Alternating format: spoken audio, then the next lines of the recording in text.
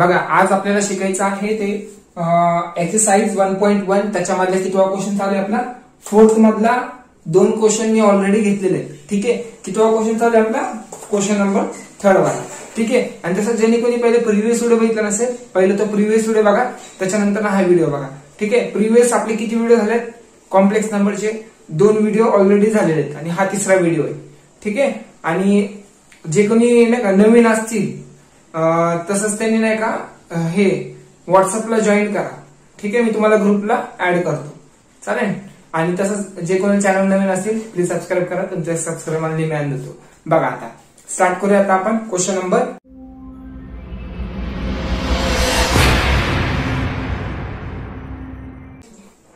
4 मधला ठरवला क्वेश्चन. काय विचारलं इथं आय इन ब्रॅकेट मध्ये 4 + 3i divide by 1 - i. Question काय विचारला होता तिथं following in the form of a + ib. म्हणजे जे काय क्वेश्चन देईन तुम्हाला कशामध्ये कन्वर्ट करणार a + ib च्या फॉर्म मध्ये कन्वर्ट करायचंय. मग तिथून तुम्हाला कम्पेअर करून a आणि b ची व्हॅल्यू फाइंड आउट करायची. ठीक आहे, बघा आता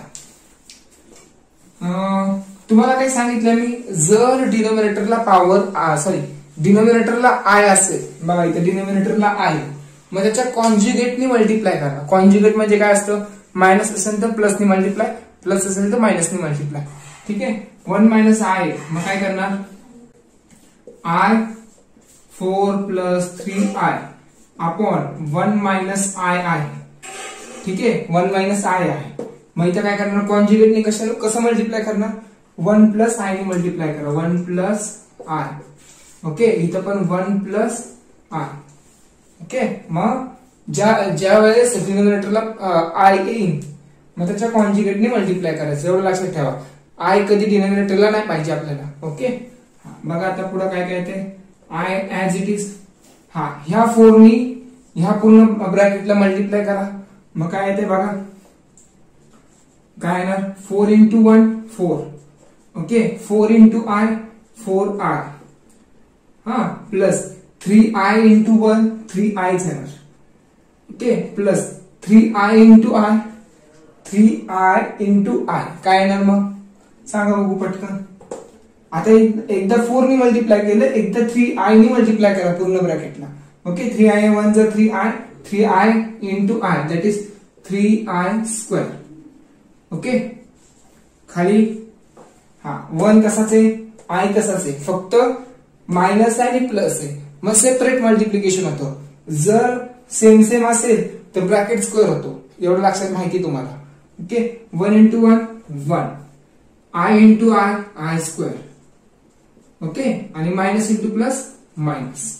ठीक आहे, मग आता हे i नी आतमध्ये मल्टिप्लाय करू शकता. i नी मल्टिप्लाय म्हणजेच काय येणार सांगा बघू i × 4 that is 4i.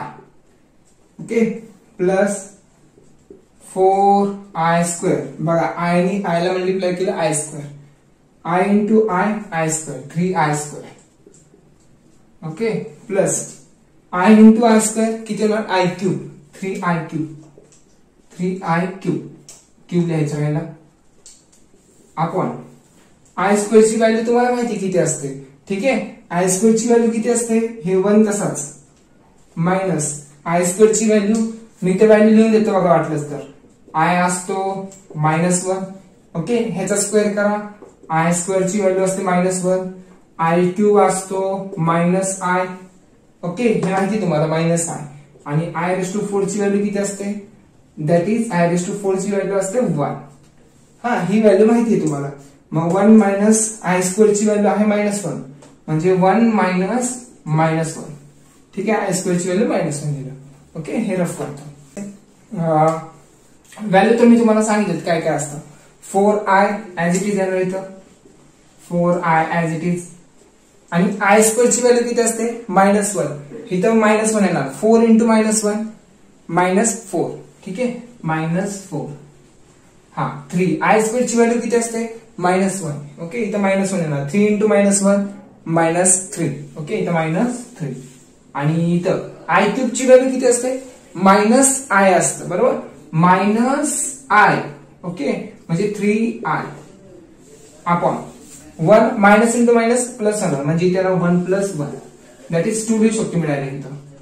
Okay, आता सांगा 4i मधून 3i गेले राहिले किती 1i. ओके, 4i मधून 3i गेले राहिले 1i म्हणजे ते ना 1i. ओके, 1 ने लिहिलं असतं तरी चाललं असतं पण जसं कसं बेसिक पासून सांगतोय ना मी. -4 -3 -7 येतं अपॉन 2 ऍज इट इज. मग हा 2 प्रत्येकाला डिवाइड करा म्हणजे काय येणार 1/2i. हे याच्या बरोबर divide 1/2i as it is. 7/2 -7/2. पण ऍक्च्युली रिअल नंबर कुठं असतो पुढे असतो आणि इमॅजिनरी नंबर नंतर नसतो. मग मी त्यानुसार सेट करतो. पहिले एवढं स्क्रीनशॉट काढून घ्या. चला काढा लवकर. बघा आता काय करायचं इथं. कुणाला कम्पेअर करणार ह्याला कम्पेअर करा. a plus ib equal to. आता हे मी पहिले लिहितो ठीक आहे. हा रिअल पार्ट आहे -7/2 आणि हे इमॅजिनरी पार्ट नंतर लिहितो +1/2i. मग कम्पेअर करा. कम्पेअरिंग ए रिअल पार्ट म्हणजे a ची व्हॅल्यू येते -7/2 ठीक आहे. -7/2 आणि b ची व्हॅल्यू काय येते रे i. मग b 1/2 झालं.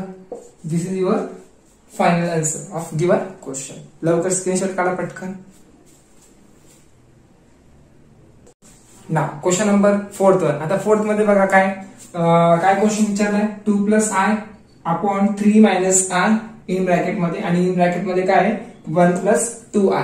दोन्ही मल्टिप्लिकेशन आहे पण खाली डिनॉमिनेटरला i. मग पहिलं काय करणार पहिले ह्यांचं मल्टिप्लिकेशन करा म्हणजे काय येईल मग त्यानुसार तुम्ही अंदाज लावा की हा बाबा रॅशनलायझेशन करायचे का नाही. ठीक आहे, म्हणजे कॉन्जुगेटने मल्टिप्लाय करायचे का नाही हे ठरवावं लागेल. ओके, बघा आता काय काय करावं लागेल. 2 + i as it is upon 3 नी ह्या पूर्ण ब्रॅकेटला मल्टिप्लाय करा. 3 × 1 3 ओके प्लस 3 × 2 6 3 × 2 6 आणि हे i पण घ्यावं लागेल ना. मायनस बघा इथं मायनस आहे -i × 1 -i. Okay -i × 2i म्हणजेच काय होणार -i × 2i that is -2i². Okay, multiplication करायचंय फक्त. ठीक आहे, ह्याच्यामध्ये काही चुकू नका तुम्ही. नेक्स्ट काय काय येणार 2 + i अपॉन 3 तसाच +6i -i तसाच आणि i² ची व्हॅल्यू किती असते -1. ओके, बघा इथं -2 ऑलरेडी आहे आणि ह्याची व्हॅल्यू -1 असते. मायनस इंटू मायनस प्लस म्हणजे 2 × 1 2 म्हणजे +2 येणार. ठीक आहे, फक्त कॅल्क्युलेशन व्यवस्थित करा. आता पुढे नेक्स्ट इथून एका खाली एक लिहायचं व्यवस्थित. मी इकडे जागा पुरवली नंतर लगेच लिहिता येईल त्यासाठी मी लगेच ही बाजूला लिहितोय. नाहीतर तुम्ही करसान असं गोंधळ असं नाही sequence wise. Okay, 2 + i upon काय होणार 3 + 2 किती होतात 5. ओके, 3 + 2 5. 6i मधून 1i गेला राहिले किती 6i मधून 1i गेले राहिले 5i म्हणजे इथे ना +5i कारण ह्याचं मोठं साइन आहे ना मोठ्या संख्येचं चिन्ह प्लस आहे सो +5i. ओके, मग आता रॅशनलायझेशन करा. पहिले 5 कॉमन काढा 2 + i अपॉन 5 कॉमन म्हणजे इथे राहिलं 1 + i. असं पण तुम्ही कॉन्जुगेटने मल्टिप्लाय करू शकता. ठीक आहे, 5 + 5i आहे ना मग इथं मल्टिप्लाय करताना 5 - 5i ने पण करू शकता पण कसं कॅल्क्युलेशन करताना थोडंसं डिफिकल्ट जाईल. ओके, तुम्हालाच डिफिकल्ट जाईल मला काय नाही मी करू शकतो. ओके, मग 5 कॉमन काढला. मग आता ह्याच्या कॉन्जुगेटने मल्टिप्लाय करा का कारण खाली डिनॉमिनेटरला i आहे म्हणून. Okay, multiply by 1 - i. Okay, 1 - i.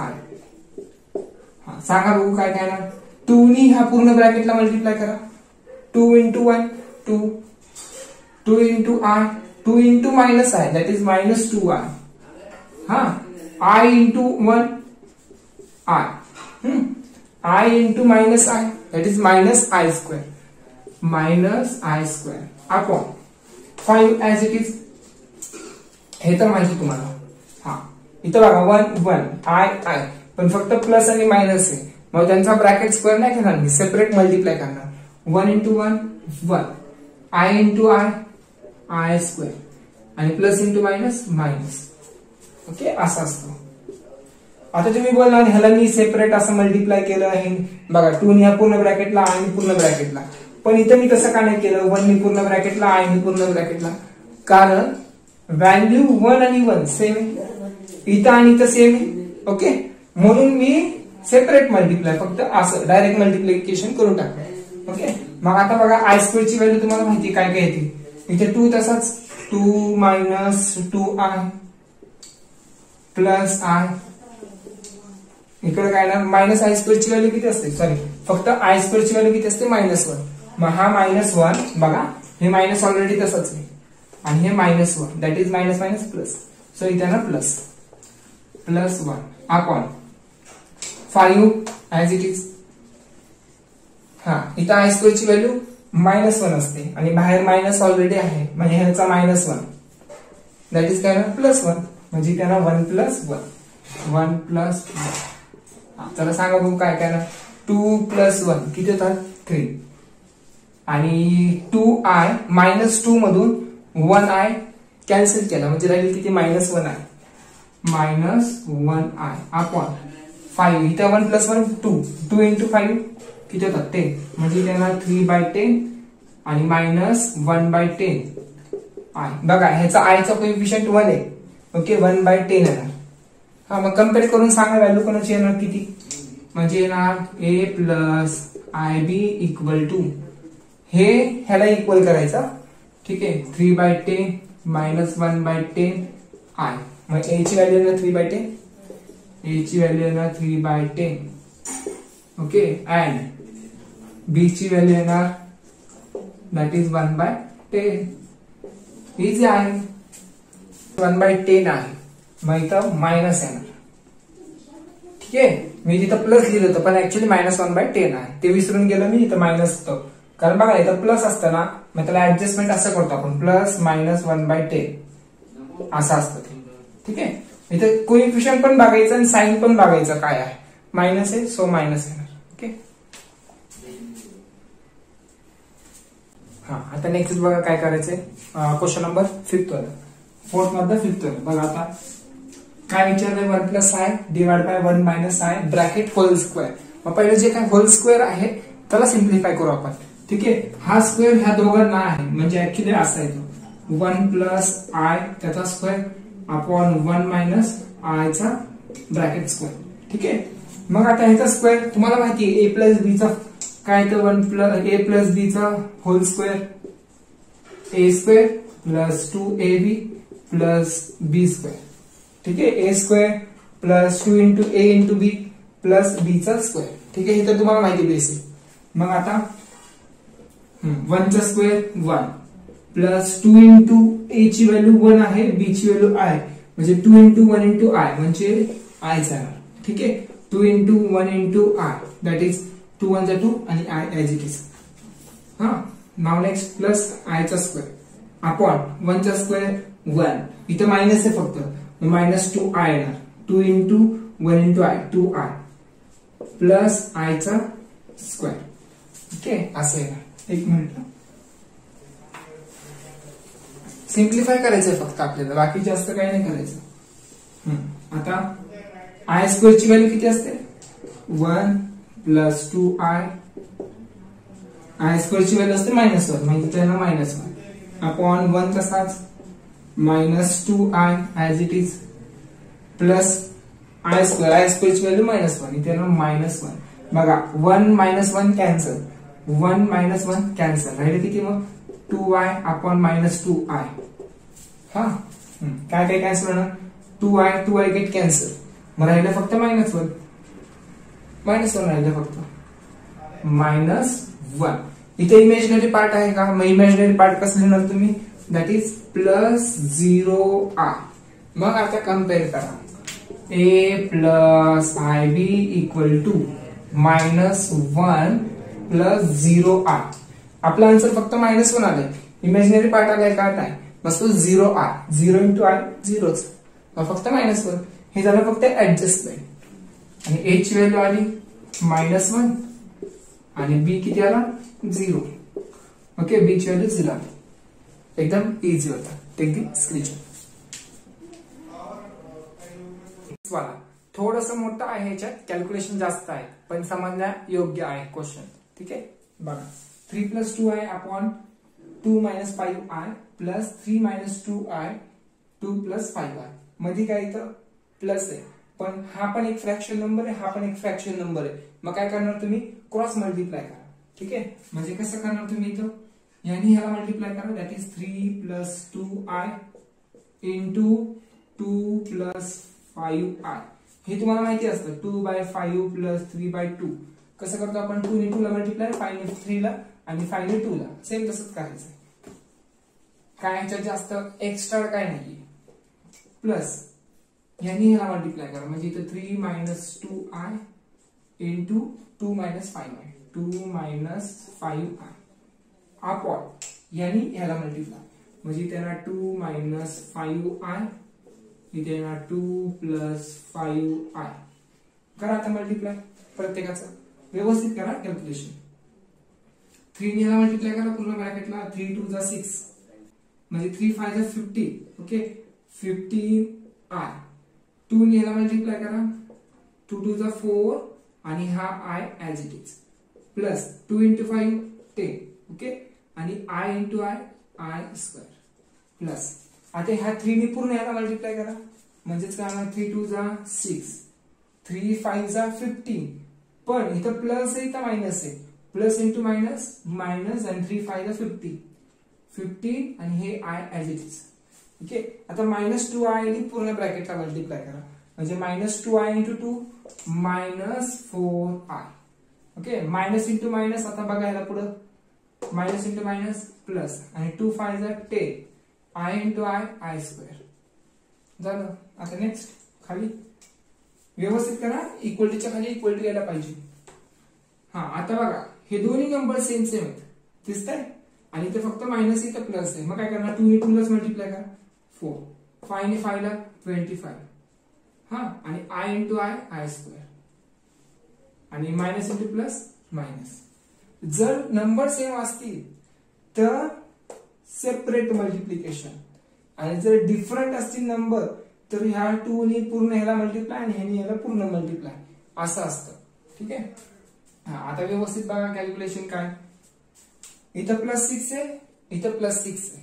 Okay मग अजून कोणते नंबर आहेत का नाही बघा हेच नंबर आहेत म्हणजे इथे येणार 12. ओके 12. एक मिनिट चालू का बघू दे व्हिडिओ.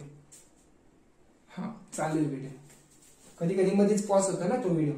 ठीक आहे 6 + 6 12 आणि पुढे बघा आता i ची term 15i + 4i that is 99. इथे येणार +19i. ओके हे तर झालं हे आणि हे झालं. आता -15i - 4i that is -19i -19i. आता प्लस 10i². 10i² i² ची व्हॅल्यू असते -1 मग 10 × -1 -10 सो इथे ना -10. ठीक आहे सेम तसंच इथं 10 × -1 -10 कारण i² ची व्हॅल्यू -1 असते. ओके पुढं 4 तसाच -25 तसाच आणि i² ची व्हॅल्यू -1 असते. पुढं बघा हे कॅन्सल 99 मधून -99 गेले कॅन्सल -10 -10 ओके 12 - 20 असं आहे ना 12 - 20 upon 4 25 1 = 25 minus into minus plus so येणार +25. हा बघा अजून काय काय ते. हा 20 मधून 12 गेले दॅट इज -8/29. पण इथे इमॅजिनरी पार्ट आलाय का नाही आला. मग त्यावेळेस काय घेणार तुम्ही +0i असं घ्यायचं असतं. ठीक आहे मग आता कम्पेअर करा a + ib च्या फॉर्म मध्ये -8/29 + 0i म्हणजे a ची व्हॅल्यू आली -8/9 सॉरी 29 अपॉन b ची व्हॅल्यू किती आली 0i. झालं. ह्याच्यामध्ये सब क्वेश्चन जास्त आहेत. ठीक आहे क्वेश्चन जास्त आहेत असू द्या पण अभ्यास पण रेग्युलर करा. ठीक आहे 11वी आणि 12वी खूप जास्त म्हणजे नाही का मॅथ्स 1 ह्याचा मॅथ्स 1 जेवढा आहे ना तेवढा अल्जेब्रा आणि जॉमेट्री एवढं समजून जावा. आणि जेवढा मॅथ्स 2 आहे तेवढाच सेम अल्जेब्रा आणि जॉमेट्री एवढा अभ्यास करायचा तुम्हाला. आणि 10th स्टँडर्ड काहीच नव्हतं तुमच्या समोर, 11th 12th स्टँडर्ड समोर काहीच नाही ते 10th स्टँडर्ड. ओके असं. 7th वन बघा. आता 7th मध्ये काय करायचंय, 1 plus I bracket raise to -3 दिलेलं आहे. ठीक आहे. इंडेक्स जर नेगेटिव्ह असेल तर त्याला पहिला पॉझिटिव्ह करा. कसं करणार पॉझिटिव्ह, 1 बाय ही जी काही व्हॅल्यू आहे त्याला खाली न्या, म्हणजेच काय येणार 1 plus I raise two cube. म्हणजे समजा एखादी व्हॅल्यू 2 रेस टू -4 आहे आणि मला याचे इंडेक्स पॉझिटिव्ह करायचं आहे, तर 1 बाय 2 रेस टू 4 येणार. ठीक आहे. खाली गेल्यावर पॉझिटिव्ह होणार, एवढं लक्षात ठेवा. आणि जर इथे निगेटिव्ह असेल आणि वर गेल्यावर पॉझिटिव्ह होणार, म्हणजे 2 रेस टू 4 होणार. हे असं झालं. ओके. पॉवरच्या फॉर्म मध्ये असं येणार. नाव next 1 plus I bracket raise two cube I. मग क्यूबचा तुम्हाला फॉर्म्युला माहिती असेल, मे बी माहिती असेल. ओके. नाही माहिती, ठीक आहे सांगतो बघा काय असतं. ए प्लस बी त्याचा क्यूब, त्याचा फॉर्म्युला येतो ए cube plus 3ab square. Okay. Plus 3a square बी. पहिला इथे ए स्क्वेअर बी लिहिले तरी चालेल किंवा ए बी स्क्वेअर लिहिले तरी चालेल, नंतर स्क्वेअर ह्याला दिलं तरी चालेल. ठीक आहे. म्हणजे दोघांना स्क्वेअर पाहिजे. ठीक आहे. प्लस बी क्यूब. मग आता त्यानुसार इथं फॉर्म्युला यूज करा. म्हणजे इथं काय ना 1 बाय ए क्यूब, म्हणजे ह्याचा क्यूब, 1 चा क्यूब 1च येतो, प्लस 3 इंटू ए ची व्हॅल्यू तसाच, ए ची व्हॅल्यू 1 तसाच. ओके. 1 तसाच, बी चा स्क्वेअर म्हणजे आय चा स्क्वेअर, आय चा square. Okay. Plus 3a square बी म्हणजे 1 चा स्क्वेअर 1च येणार, मान्य. 1 चा स्क्वेअर 1च येणार. ठीक आहे. तरी स्क्वेअर लिहितो मी. नंतर ना आय तसाच आणि I cube plus I cube. करा सिम्प्लिफाय. आता 1 बाय 1 तसाच, आय स्क्वेअर ची व्हॅल्यू किती तरी -1 येतं. ओके. -1 3 इंटू -1 -3 इथे ना -3 आय सॉरी 1 आहे ना इथं, इथं म्हणजे 1 चा स्क्वेअर 1च येणार. 3 into I 3i plus 3i आणि आय क्यूब ची व्हॅल्यू येते -i. ओके. इथे ना -i, एवढं लक्षात ठेवा. नाव नेक्स्ट हे स्क्रीनशॉट काढा पटकन लवकर. याचा फॉर्म्युला आहे हा. नाव नेक्स्ट 1 - 3 1 बाय 1 - 3 दॅट इज किती असतं -2 असतं. ठीक आहे. 3i मधून 1i गेले दॅट इज प्लस 2i. बरोबर ना. 3i मधून 1i गेले प्लस 2i. ओके. लिहिले. मग 2 कॉमन काढा, मग रॅशनलायझेशन करा. 2 कॉमन काढतो मी, -1 प्लस आय. ओके. आता 2 कॉमन काढलाय फक्त, -1 प्लस आय. ओके. 2 बाहेर काढले. आता आय डिनॉमिनेटरला आलाय, मग रॅशनलायझेशन करा, कॉन्जुगेटने मल्टिप्लाय. दॅट इज -1 तसाच, फक्त आय चं कोएफिशियंट म्हणजे प्लस आहे तर मायनस घ्या, नाहीतर तुम्ही ह्याला पण चेंज करता. तसं नाही, इथे ना -i -1 -i. ठीक आहे. हा ह्या टर्मनी ह्याला मल्टिप्लाय करा, दॅट इज वरचीच टर्म येणार -1 -i. Okay. 2 as it is -1 into -1 +1 काय ना +1 आणि plus into minus minus i into i square. ठीक आहे. बघा ना व्हॅल्यू सेम आहे. मग ह्यानी ह्याला मल्टिप्लाय, ह्यानी ह्याला मल्टिप्लाय, संपला विषय. आता नेक्स्ट आय स्क्वेअर ची व्हॅल्यू असते किती असते रे -1 तसंच -i तसंच. आय स्क्वेअर ची व्हॅल्यू किती असते -1. ओके. म्हणजे असं आहे ना 1 मायनस आणि ह्याची व्हॅल्यू -1 असं असतं. ठीक आहे. 1 मायनस इंटू मायनस प्लस 1 + 1 2 म्हणजे मी ते डायरेक्ट लिहितो 2. कन्सेप्ट समजून घ्या व्यवस्थित. ठीक आहे. स्क्रीनशॉट काढा, मला हे रफ करायचं, इकडचं रफ करते, हे लिहितो लवकर. बघा आता 2 to the 4 म्हणजे इथे येणार, आता मी डायरेक्ट लिहितो a plus ib equal to -1 - i upon 2 to the 4 येणार. ह्याने याला डिवाइड करा, ह्याने याच्याबरोबर डिवाइड करा, म्हणजेच काय येणार इथं, चला सांगा बघू काय काय येणार, -1/4 -1/4 बघा ह्याचा कोएफिशियंट 1 असतो, -1/4च येणार आणि इथं आय. ओके, मग a plus I B, a ची व्हॅल्यू किती आली -1/4 आणि b ची व्हॅल्यू -1/4. ठीक आहे, a ची व्हॅल्यू दिस वन आणि b ची value also this one. Take the screenshot, लवकर काढा पटकन. क्वेश्चन नंबर 8-1 बघा, आता 8 मध्ये काय करायचं, इथं 2 प्लस रूट मध्ये -3 आहे अपॉन डिनोमिनेटरला 4 प्लस रूट -3 दिलेले आहे. ओके, बघा आता इथं आयच्या फॉर्म मध्ये आहे का टर्म, नाहीये, पण तरी आहे तिथं, कसं काय ते सांगतो तुम्हाला. 2 प्लस रूट मध्ये ह्याला असं लिहू शकतो का -1 × 3. ओके, -1 × 3 लिहू शकतो मी. ओके, आणि इथं पण काय लिहू शकतो मी 4 प्लस -1 × 3.